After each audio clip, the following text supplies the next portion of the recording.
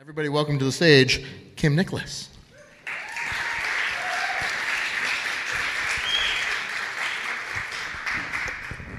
Well, I'm only about half as nervous as I was when I got here, because only half of you are here. My name's Kim. You're all very attractive, especially the judges. No. So, picture 1981, which was a long time ago for me. I was 15 years old. Let's see, Lady Diana was about to get married to Prince Charles. That went well. The DeLorean came out. That went well. What else? The Poles were fighting for their freedom, right? And Ronnie Reagan was voted in as president. You know, he was an actor. I mean, like, who in the hell would vote a celebrity into office? I don't know. So anyhow, the story is titled, I thought about this a lot, it's either going to be how I broke my jaw at the circus or bad things happen to crabby teenagers. I don't know. Which one do you want to hear? So, like I said, it was 1981. It was a Saturday morning. The birds were singing. You know how it is when you're 15, right? And the sun was shining, and I thought, I'm going to the mall to see the circus. Okay, I lived in a small town of 8,000. This was a big deal. So I get ready in the morning. I've got my purple eyeshadow on, my Olivia Newton-John hair. Oh, by the way, speaking of Olivia Newton-John, synchronicity. At the same time she was singing Let's Get Physical, right? Anybody want to sing that for me? Thank you. That's really nice. I was getting physical with concrete. And in Brookline, Massachusetts, evil clowns were sighted. This is an actual headline, which I love the next newspaper that came out and said no clowns were ever found. I found them at the circus. So I get ready, and my mother used to say, I love my mother. I didn't like her so much then, but I love her now. She said, don't ever leave the house with holy underwear, because you might get into an accident. Well, guess what? I thought, holy underwear, like, what's going to happen to me? What could possibly happen? I'm invincible. I'm 15. I'm in great shape. I'm going to get on my 10-speed, go over to the mall. So I'm over at the mall, and I'm looking around the tents, and I'm just on my 10-speed, and this guy comes out. His name is Delbert.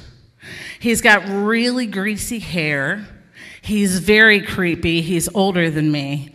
And he grabs my handlebars, and he says, hey, I'm Delbert. I'm like really uncomfortable. I'm like, oh, hi. He goes, I've been to clown school. Okay, so this is a true story. I'm serious. I'm like, that's great, Delbert. So finally he goes away, and this yellow VW bug rolls up. Now, this is the great part. Tonight, I went over to Ground Zero to get a cup of coffee, because I heard that you can't get a seat here unless you're really early. And I pulled up behind a VW yellow bug, and I thought, oh, there's my sign, right? Yellow VW bug, original, pulls up, the window rolls down, and there is Jack Hull. Jack Hull. Just the sound of his name even now makes me go like, inside. So he's 16, I'm 15, he's a whole year ahead of me, and he starts to talk to me. Now, Jack has never talked to me. I've been in youth group with Jack for 2 years, never even looked my way. Loved Tammy Jadrosco, couldn't stand me. He starts talking to me. I don't know what he's saying. I'm just going, right? He's talking, and I'm like, He leaves. I'm on my bike. I'm so in love. And I'm looking at Jack, and I'm looking, and I'm riding real slow, real slow.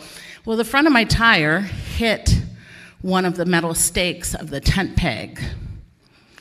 And I don't know, because I'm in my body, I don't know what it looked like, but I can imagine in slow motion that I flipped over the top of my bike and landed face first onto the concrete.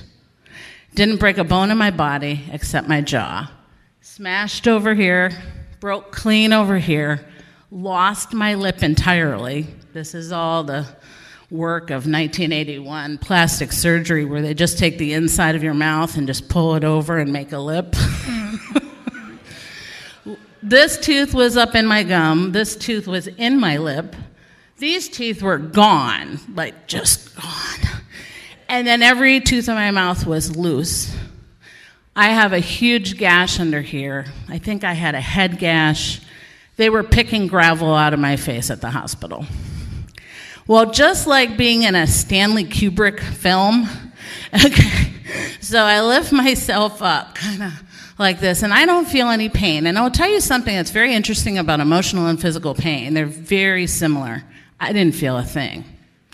I think at some of the worst moments of our lives, we get really angry with ourselves, and we say, why didn't I cry about that? Why didn't I feel? It's the body's way of giving you mercy. I didn't start screaming until I looked down onto the concrete, and there was just blood everywhere, teeth everywhere. And I realized I'm 15, and I'm going to look like Frankenstein for the rest of my life. And Jack will never look at me again. So while I'm screaming, like I said, Stanley Kubrick must have been on the sidelines because all these clowns start running. And here comes Delbert. And here's Delbert. It's gonna be okay. It's gonna be okay. My mother's friend is at the mall shopping. She sees the commotion, parts the crowd, throws me into her car, which was not a good idea. I mean, I think I had a head injury. Rushes me to the hospital. My mother said that when she walked in, she almost passed out. She said she couldn't even recognize my face. It was that bad. Frankenstein was on Broadway, by the way, in 1981. I could have played that part. So I get rushed to the dental surgeon. They wire my mouth shut. My face looks like a hamburger piece. I mean, it was bad. And they send me home. Not great health care. They didn't even keep me at the hospital. They just kind of sewed me up, tried to put in a new lip. And I had the brilliance at 15 to tell my mother to cover all the mirrors. Like, I couldn't face it. And I'm really glad I did. I think that would have been a scar that would have never gone away. There's a quote that says, yes, I wrote it on my hand. I knew I'd get nervous up here. To live is to suffer.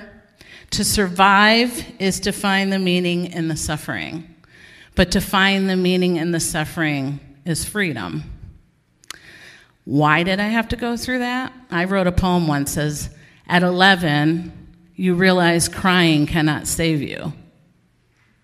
That bad things happen, that tears are shed, and there is no comfort except what we find within ourselves. I would go on to have more pain. I just had 2 surgeries, major ones last year. I have a 13-inch scar on this hip and a 14-inch scar on this hip. But guess what? I can wear these boots. I found my meaning. It's in shoes. So I had double hip replacement and a remodeling done. So with every scar, I try to find meaning to this day. And I have great memories of Jack. Thank you.